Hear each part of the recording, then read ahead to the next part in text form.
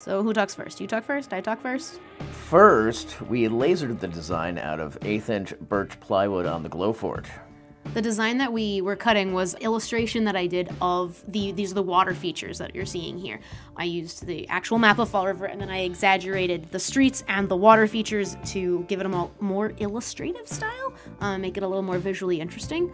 And we did this first on birch plywood for the water features so we can paint and color them in, which you'll see in a little bit here. But what I'm doing right now is cleaning up the birch after the laser burned it, and also it skipped in a couple places, so I just needed to clean up those contour lines. And you're cutting it here because the Glowforge actually couldn't. It was easier for you to hand cut it than it was to get the Glowforge to cut through, because this wood is actually pretty thick. Yes. And we had to do it in 2 pieces because the Glowforge can only do so wide. So to get the 3 foot height that we wanted, we had to do it in 2 separate pieces. You'll see that on the land also, it was 2 separate pieces.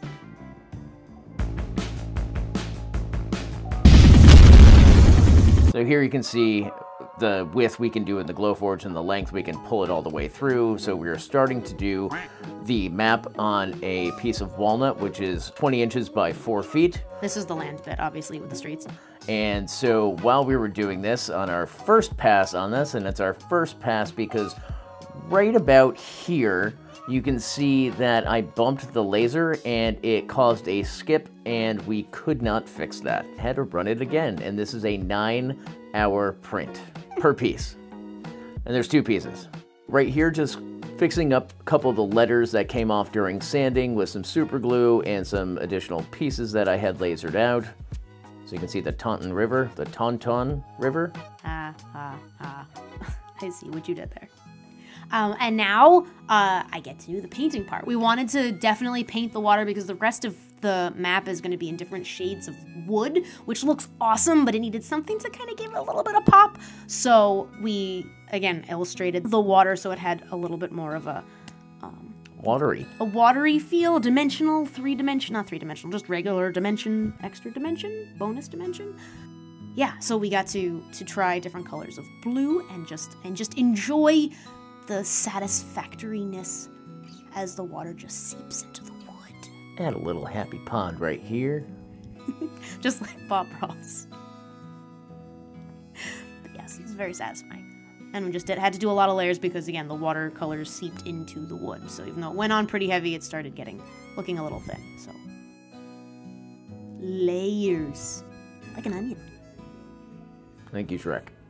Welcome. And now, after laserifying the map, we needed to peel off the protective paper layer, which saved a lot of that burning you can see on the paper, and this took a lot of work, so we had to do a lot of manual peeling and use a lot of denatured alcohol to pull all this off and clean up the map and do some scraping and picking and poking and prodding to get it to where it needed to be. And also had a little chip in the corner here, which I fixed with just some super glue, and just took 53 tries to get it on there in the right spot and not stick to my finger. And then here, like we said, the water was 2 pieces and so was the land. And it fits together like a glove. We made sure that the seam between the 2 pieces was not a straight horizontal line. It was fitted together along the streets. And this is going to be mounted on the wall inside Viva Fall River. So we were going to hang it with a French cleat because it was also just a big giant piece. It was 4 foot by 3 foot. So it was going to weigh a lot too. So we want to make sure it was well supported and it wouldn't fall off easy.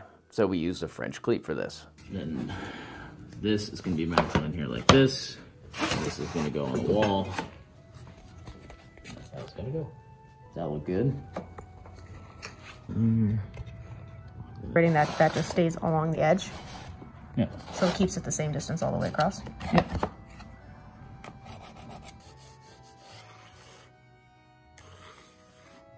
He's using a center finder ruler, which you will know because it says center finding ruler. Center finding rule, 24 inches. That's what it says. He's using that. I know that because that's what it's labeled.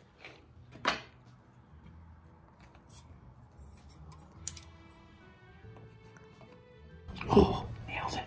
Not yet. You're going to be screwing it, aren't you?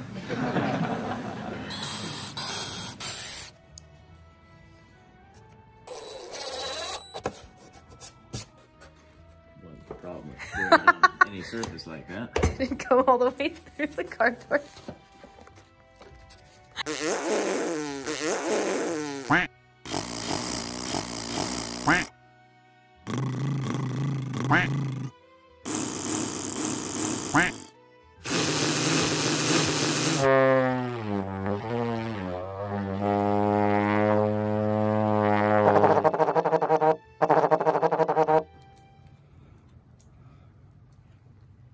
And what is this that you were applying glue to?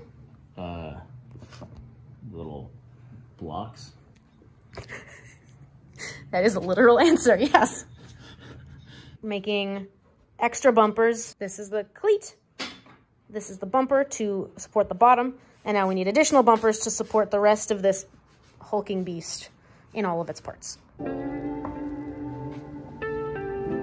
So here we're going to be using Thixo epoxy to bond the front of the map and the back of the map together. So before we do that, we are sanding the surfaces down to give it a much rougher surface for the epoxy to actually adhere to and really hold these together. Now we're applying the Thixo, and we're using a Bondo spreader to thin it out. So we didn't want to go right up to the edges. We wanted to keep it in the middle, but we wanted an even layer.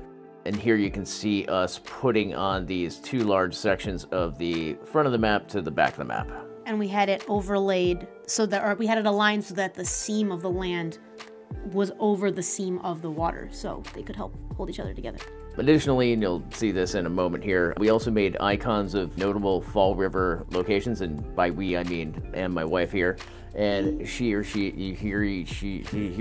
see her in my pajamas. In her pajamas, placing these on the map where they should go. Hey, at least I've got sneakers, so I was protecting myself from the, splinters and stuff, so at least that's safe. This is good. That pool table has a lot of splinters. There's a piece of plywood on there. Oh, right.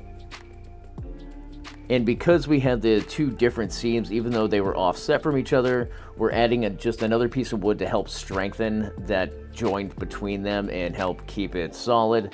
So just cutting out another piece of 1/8 inch plywood. Fly! And here's a tour of our house, too. Yes.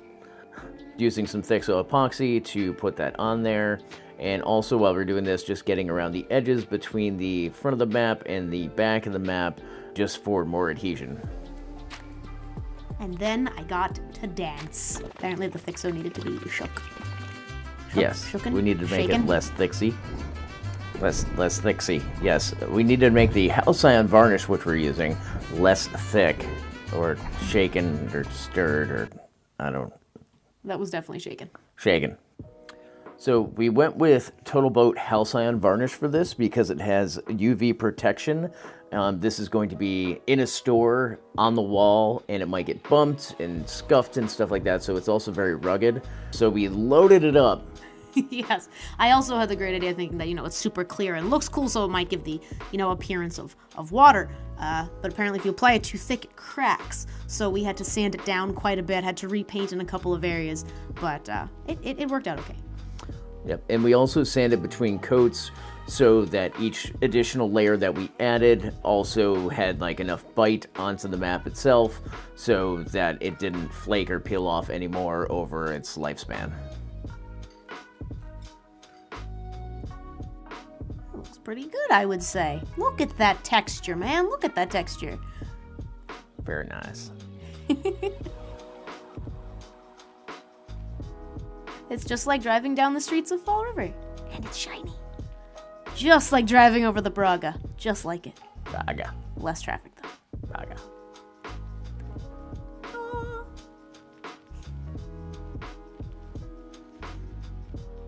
This is actually how fast my wife drives.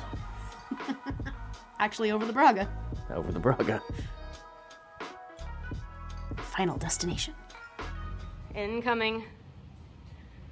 3, 2, 1.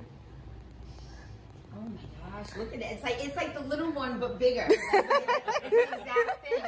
It's like Daddy, I want to go get the baby. This is gorgeous. Yeah? Guys, You like the pictures, the drawings, everything was executed like it's That's a good thing. Okay, good. Best kind of surprise. I love. Awesome. Beautiful.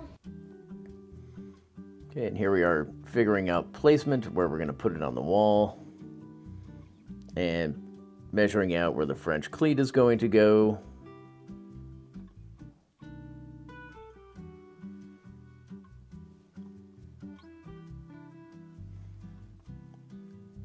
And here we are, mounting it to the wall. And then my wife goes and hides behind the shelves, which also happen to be covered with chocolate-covered Swedish fish. I think she was investigating. I was trying to get a cool angle. It worked better in my head than in real life. Unlike the map, which definitely worked better in real life than it did in my head. And then all of the space in here, all the extra space, the idea was to put little green icons to show where different businesses are located in Fall River. That looks ridiculously awesome. That's the entire point of the map, was not just to show Fall River, but to show where all the local businesses are located. So we designed all these little green icons that have QR codes on them so you could scan them to go to the websites of the businesses. We actually ran out of some space because the number of businesses that Viva wanted to include couldn't all actually fit on the map. The map would have had to have been ridiculously bigger. So that's why we made this side piece over here as an extra placement for those icons. Thank you, Viva. Thank you, Viva.